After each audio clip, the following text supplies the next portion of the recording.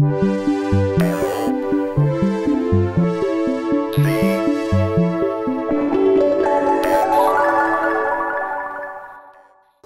our first tutorial, we looked at warp mode and the basic transform and keying functions of the memory palace. In this video, we're going to look at the basics of paint mode. As you can see here in the menu, if I move my cursor to path and push the button, it switches to paint mode. Paint is one of two foundational modes that the memory palace ships with.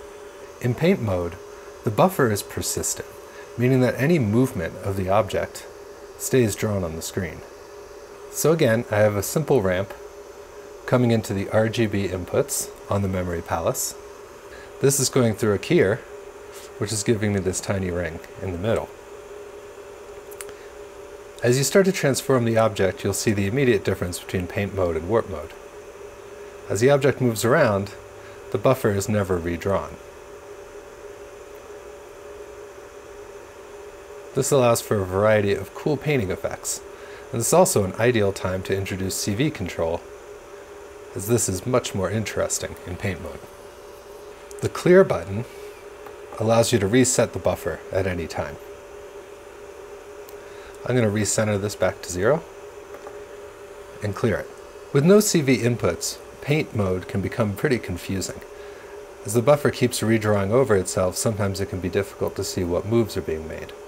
So for this demonstration, I'm going to put an LFO into the VC input on hue, turn up the control. This will make moves like zooms and rotations a little bit easier to see.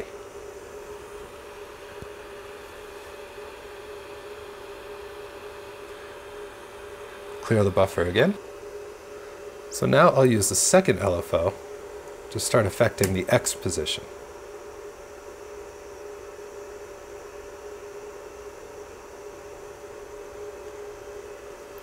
I'm pulling this down all the way so that we get the full length of the screen to work with.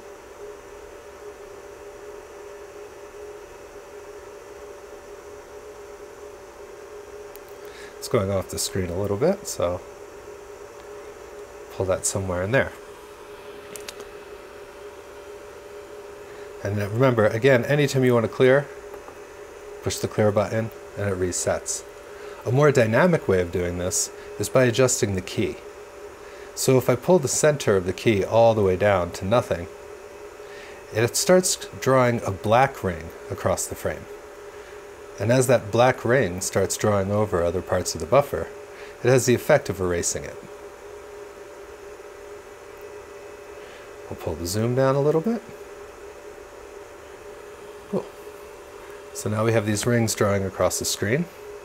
But we can also add a little bit of spin to make it more interesting. I'm going to adjust the speed of the LFO a little bit as well.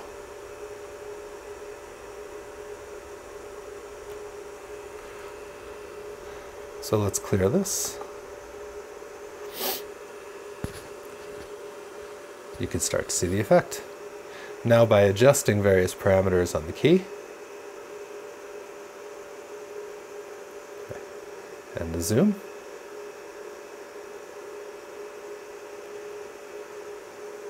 bring down the center again to start erasing, bring it back up to start drawing.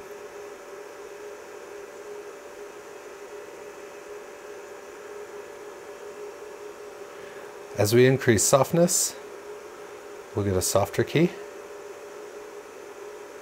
And if we increase softness towards the very upper range, we start to get basically more of a trail effect and less of a drawing. And again, this is due to the keyer creating more or less a black image which redraws over the frame, kind of erasing what was back in the buffer before.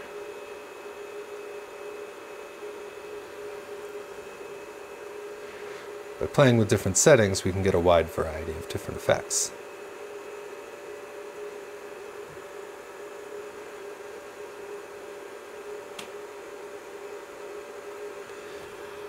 And remember, at any time, push the clear button and it resets you back to 0.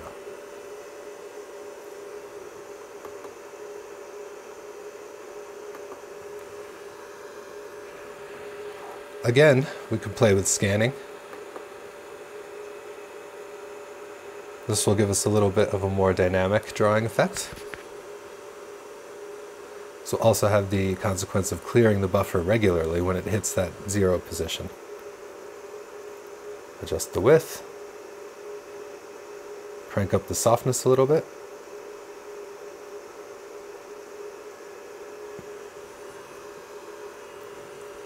And that's the basics of paint mode.